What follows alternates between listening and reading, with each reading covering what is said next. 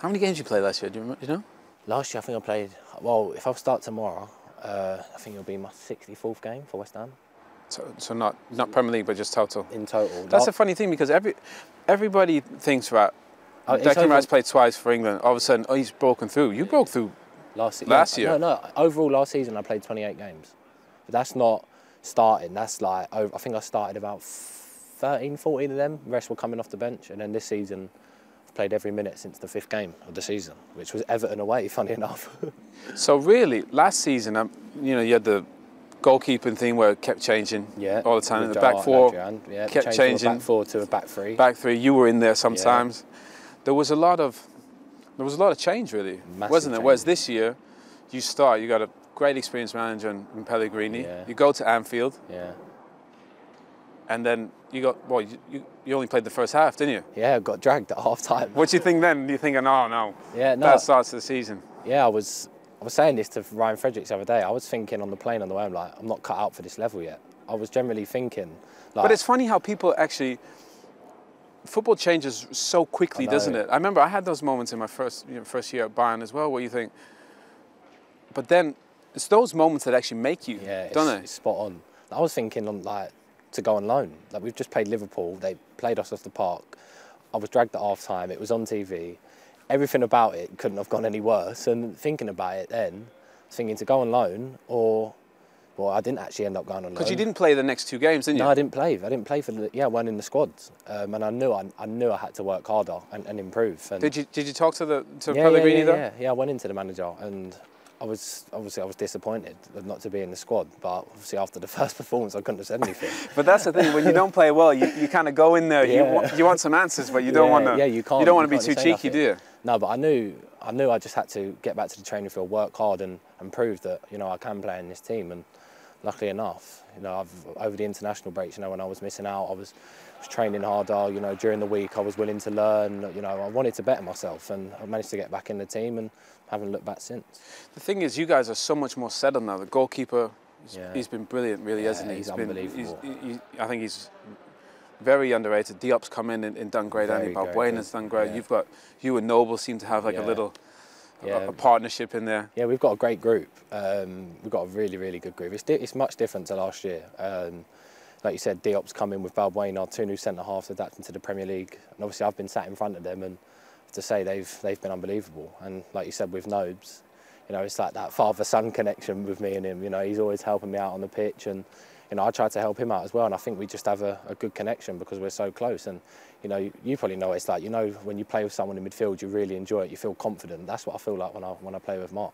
The thing when I used to play with people used to think you'd want to play with a more skillful player. Yeah. Really, you just wanted to play with a person that you knew you could rely on. Yeah. Do you know what I mean? That wasn't running off doing his own thing, or that was somebody you could actually, you looked out for each other on the pitch, didn't you? Yeah, it's exactly that. I think you can say it about Nobes. Like, he's so reliable. He's so many games in the Premier League. He's passing all his experience on to me, and it's really rubbing off on me. And I think it's really good as well because off the pitch, we're always talking, we're always chatting. We go out, we go for food. We just got such good connection. And some people might think it's weird, but it's really, really good. I love it.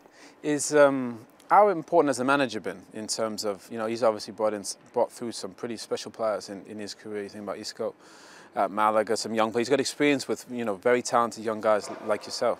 Yeah, the manager's been key for me this season.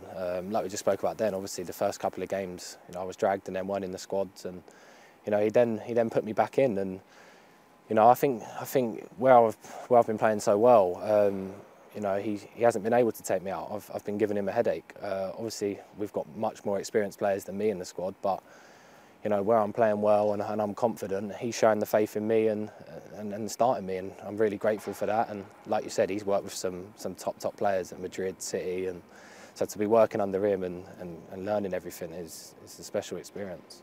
I mean, I'll be honest, I've seen you play a lot of games this year. I didn't see the Liverpool game, so you're lucky. I'm lucky then, I'm lucky. I haven't seen you play poorly. Do you take pride in the fact that, consistency is such an important thing for a young player, isn't it? Yeah, definitely. It's massive, consistency.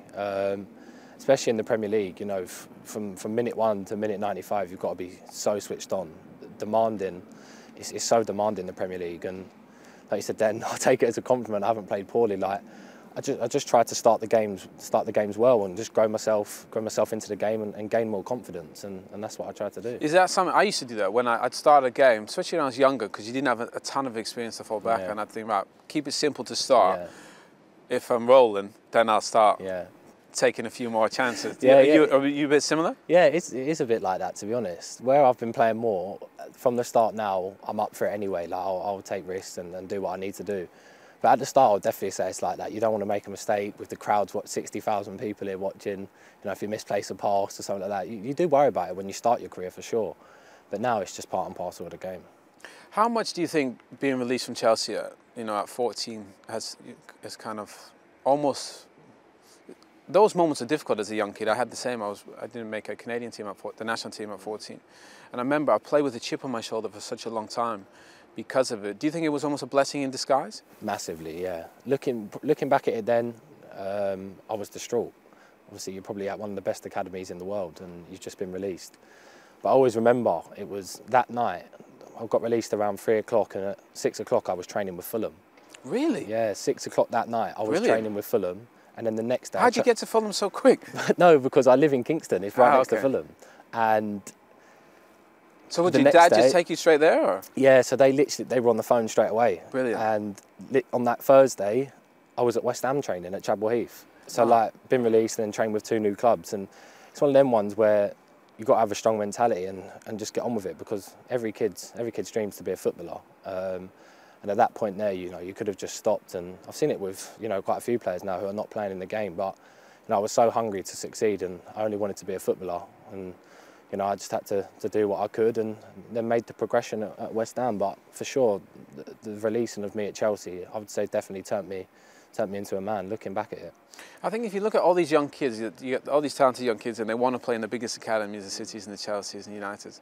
But it almost seems like you're better off playing in a place where there is a pathway. Do you mean? Because you look at all those talented kids at Chelsea, and even the Hudson-Odois, and it's hard. It's really hard for them to get into the first teams. Whereas here, if you get an opportunity, and if you take it, you play. Yeah, and I think the manager's shown that as well with a couple of our other young lads. Ben Johnson, he started him away at Man City, just chucked him in. We had 4 academy graduates on the pitch against Macclesfield. I think Dean Garner's played great when he's coming. Dean Garner, Coventry, Joe Powell, they all played, and I think that's so good about the manager here. If you're good enough, you play. And I think for a youngster coming through the academy, with Manuel as the manager, what more do you want? If you're good enough, you're working hard enough, you train well, he'll chuck you in, no hesitation. And yeah, no, that's what I'd say really. When you play, I think I remember I had do you remember a guy, Vicente Lizarazu? Do you remember him, left back? Yeah, great left back. I remember I played about 10 or 15 games, and he said, "Oh, and you know what the good thing about you is?"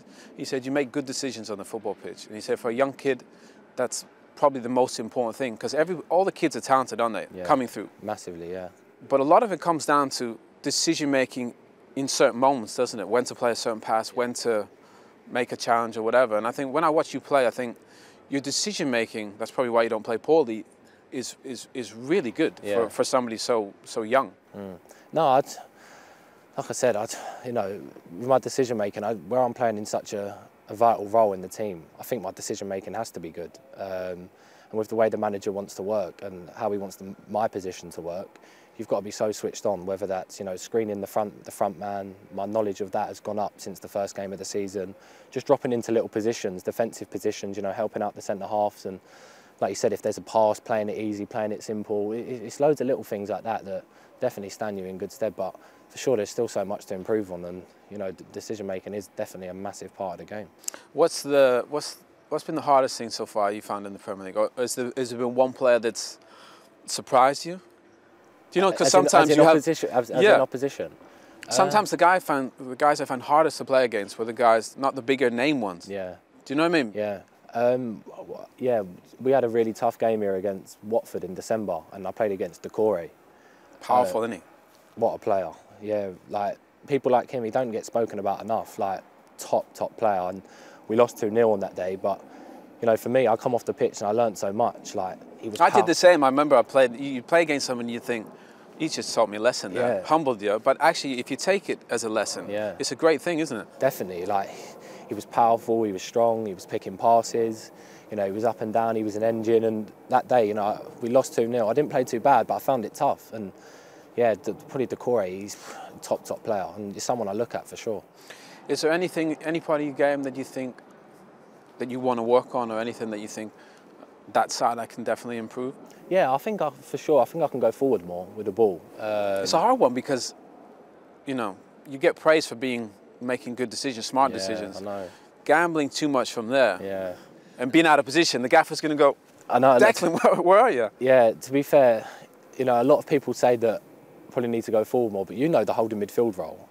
You just got to do simple but effective things. And, you know, like I said, that's such a vital role in the side. And, you know, we're not the ones to run forward and do a step over and take a man on. I would have loved to have done that. So would I. But the amount of times I did it and the gaffer's screaming and you go, oh, why were you not there? And I'm thinking, boss, I'm just trying to have a bit of, I want to have a bit of fun too. Yeah, so that's why I think my game, you know, I just try to break things up, set people on attacks, and, you know, it might look simple, but sometimes it's actually quite hard to do. But switching the play as well, you know, more from the centre, switching it side to sides. See, the Hollywood ball, it's not always on, but sometimes, you know, just to get it out to the wide man to express themselves, I think for sure I can improve my game on that, and, you know, I'm working on it daily. I mean, obviously you've come into, it's been a pretty amazing week for you. I mean, playing twice for England. I remember I had a similar thing. I broke into the Bayern team. Basically, I played in the semi-final against Real Madrid and then played the Champions League final and we won. And then basically, you know, all of a sudden everybody's talking about kind of my international and who I could play for. I was born in Canada, had a Welsh mum, English dad, lived in Germany for 10 years. And it was something I never really focused on, you know, in terms of making a decision like that. But then all of a sudden you're in a position where you have an opportunity to make a decision like that.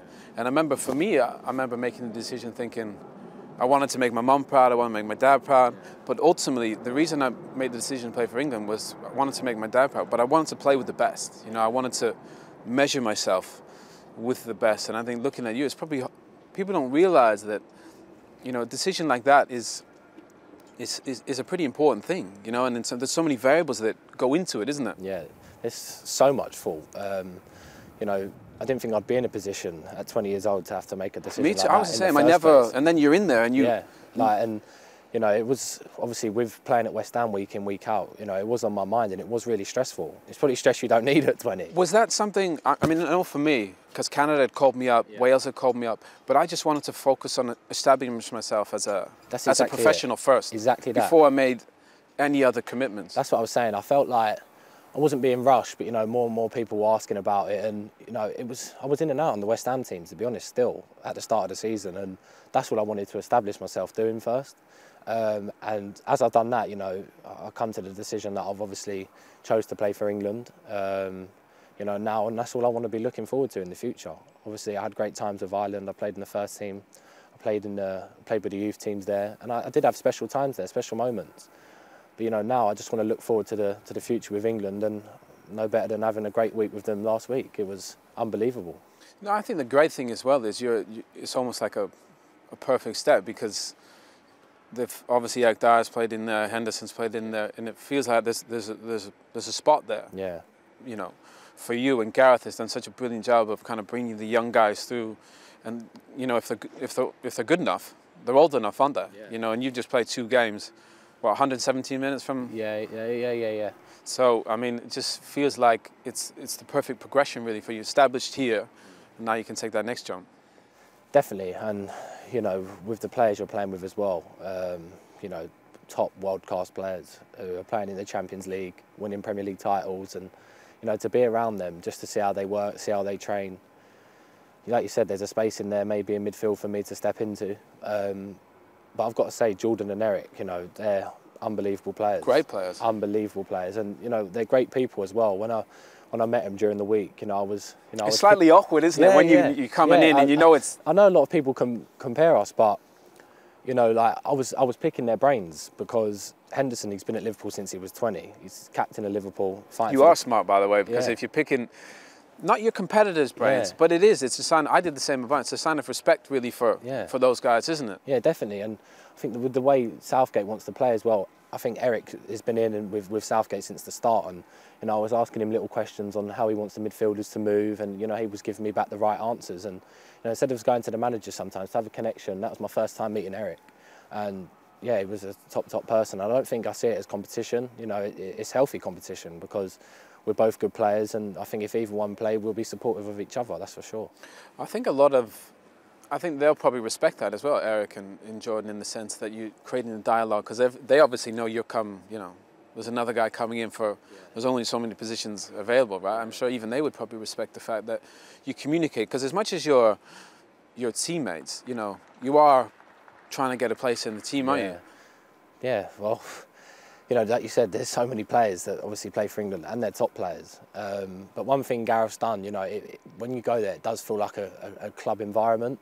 You know, everyone's so close, and you know, I've heard stuff about the England squads in the past. You know, where there was that bit of rivalry. Oh yeah, there was. I mean, in our time, I mean, you literally had the Chelsea boys, you had the United boys, not in a bad way, but just everybody sat together. Yeah. You know, did the boys, do they mix up and it's crazy. Like Henderson and Sterling, they're pretty much like best mates. And I don't think you would have said if Man United and Chelsea were fighting for the title, you know, 10 years ago, a couple of the players would have been best mates. You know, it would have been a rivalry about it. Yeah. But you know, the club, it feels like a proper club environment. Everyone gets on, everyone mixes. And, you know, it's really good to be a part of, and you know, I enjoyed it thoroughly. Has Gareth, did he say anything? Just be yourself, do what you've done so far at West Ham, or did he want anything different from you? No, he just said exactly what you just said then. You know, just to come in, integrate with the lads, and do what I've been doing at West Ham. Be confident with the boys, and don't change yourself. And you know, that's what I went in and done. I didn't have to change for anyone. I was just myself, and you know, the lads took to me. They liked me on the pitch, and you know, I loved playing with them as well. I mean, it's a remarkable kind of progression. I think you're still 20, aren't you? Yeah. You know, everybody talks about, it's weird because once you get like the international decision, then you're playing so well and you're in England, then everybody starts talking about, you know, I think even the manager yesterday was saying about, you know, Manchester City and people come in and stuff. But I don't think people realise actually sometimes sitting still and continuing kind of on that path is the best thing, because you look at a lot of the best young kids, they go to some of the bigger teams. Yeah. And sometimes it can be almost too soon, can it? Yeah, definitely. I think you've seen that with a couple of transfers in the past. You know, they've maybe gone to big clubs quite Zaha early. to Man United, that was one. Rodwell to City. Yeah. And you know, they probably didn't get the game time they wanted. Whereas here, you know, I'm happy. I'm playing week in, week out. I have a special connection with the fans. I mean, look at this place. I know. It's a dream, isn't it? It's unbelievable. That's amazing. Like the connection that me and the fans have, you know, is special. Like I said, I'm playing week in, week out, and you know, I love every minute of being at West Ham. And obviously, I'm being compared to players, being linked to other teams. You know, I don't really take any of that into. I know, yeah, it's the best thing. Yeah, like I think if you think about it too much, you get caught up in it, and you know, I'm only 20. There's no need to get caught up in it. You know, you've got your whole career ahead of you. I'm just focused on playing for West Ham at the moment and playing with a smile on my face, enjoying it. And to finish the season, do you guys want to finish kind of best of outside of the big six? Yeah, the manager said that since the start of the season. You know, we want to be a big team, and we've got to have the mentality to be a big team. That's what he always says, and you know, that's what we're aiming for. I think, you know, Wolves are doing well. We're a couple points behind them, but I think we want to push for 7th and get into them European places. I think with a stadium like this, the squad we've got, I think we've got to be pushing for that. We shouldn't be settling for anything less. That's great.